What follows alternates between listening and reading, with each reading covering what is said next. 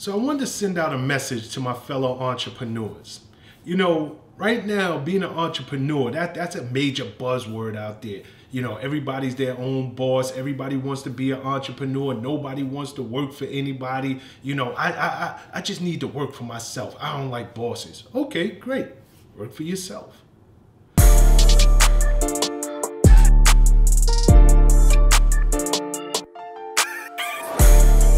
But you know, I just wanted to share a little bit of my wisdom, and hopefully it helps you on your journey. So I'm gonna go back to the beginning.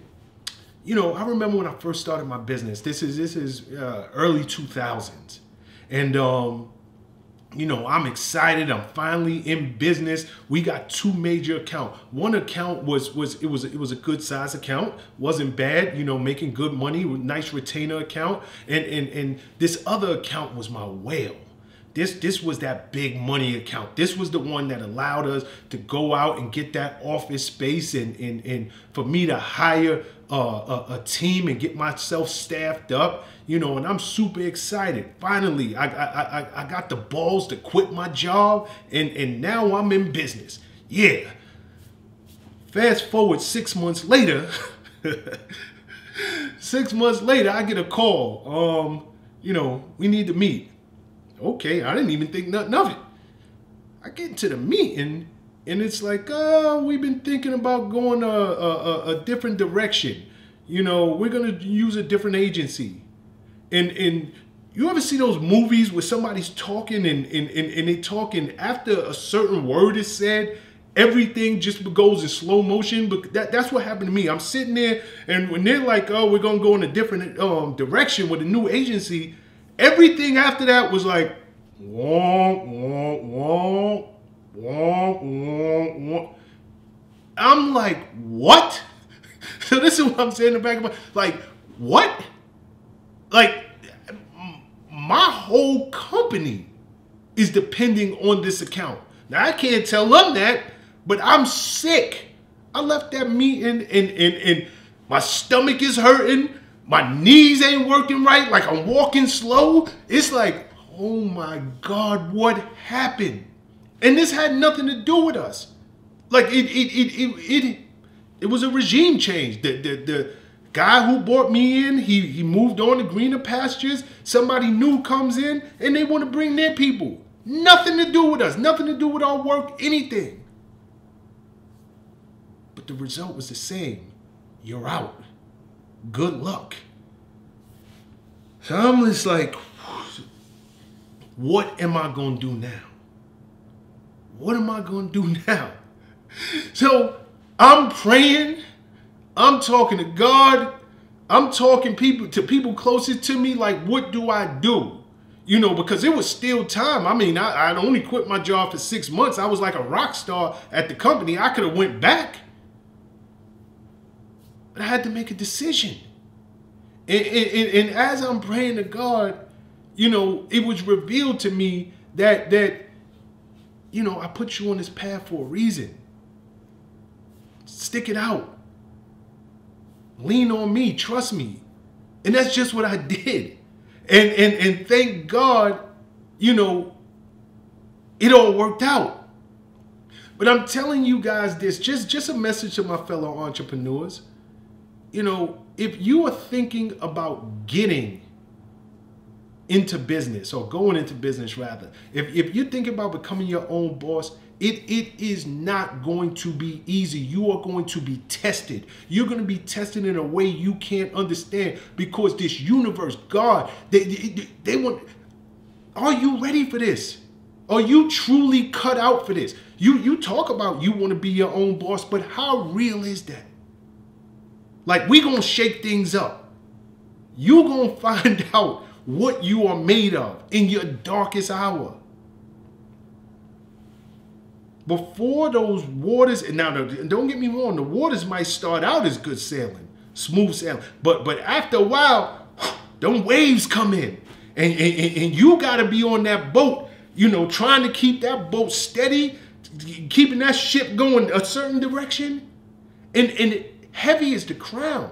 I know it sounds good to be like, I'm my own boss, but heavy is the crown. Everything comes back to you.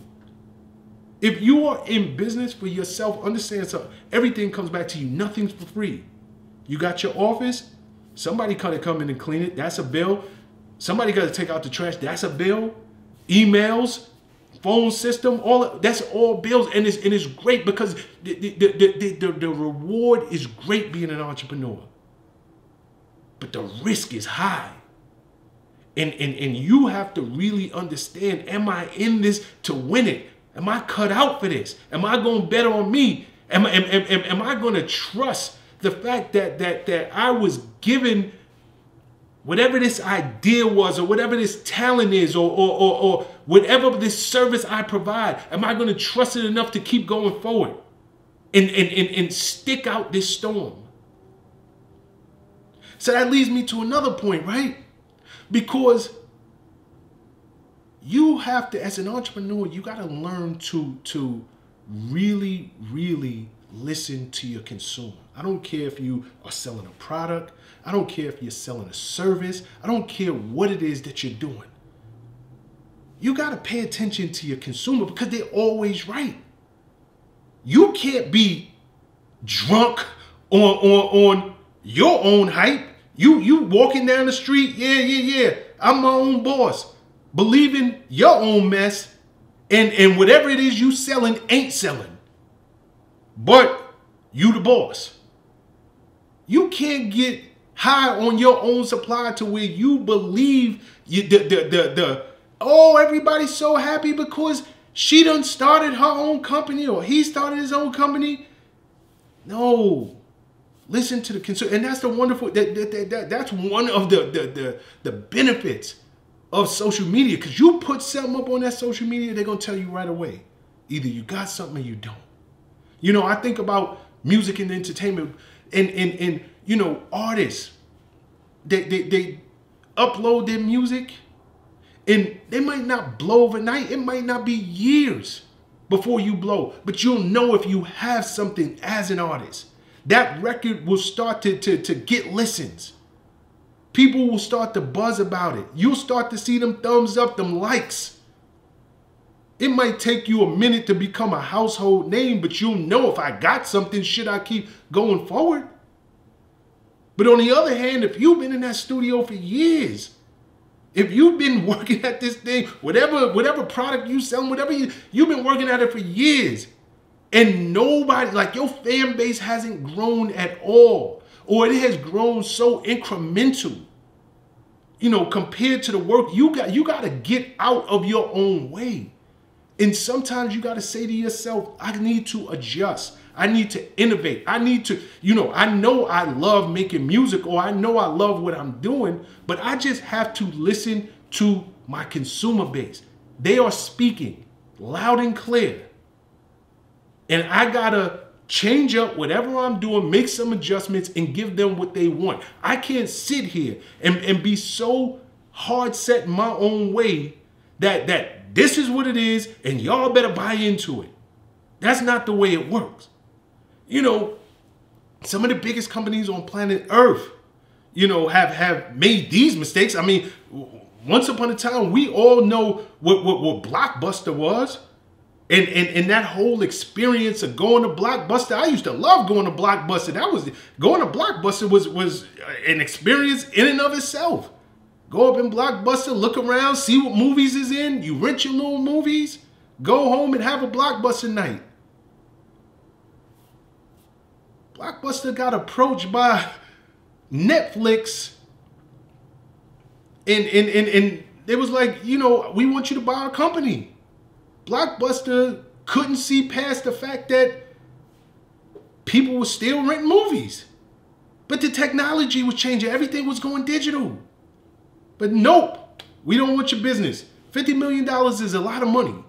You know, good luck with your little company, but, you know, people love the experience of coming into Blockbuster. Well, fast forward a few years later, Blockbuster out of business, Netflix, $300 billion. What side of the fence would you want to be on? You know, sometimes you got to listen to your consumers, and you got to make the changes, and you got to innovate, and you got to go in the direction of where the market is telling you to go. You can't make silly decisions. You know, I think of Coca-Cola. Everybody loves a Coke. I don't care where you go on planet Earth. You know that logo. But somebody in that company, you know, in the 90s had this wonderful idea. We are going to change the formula to Coca-Cola. The Coke that you know and love, the Coke that have a Coke and a smile. We're going to change this formula.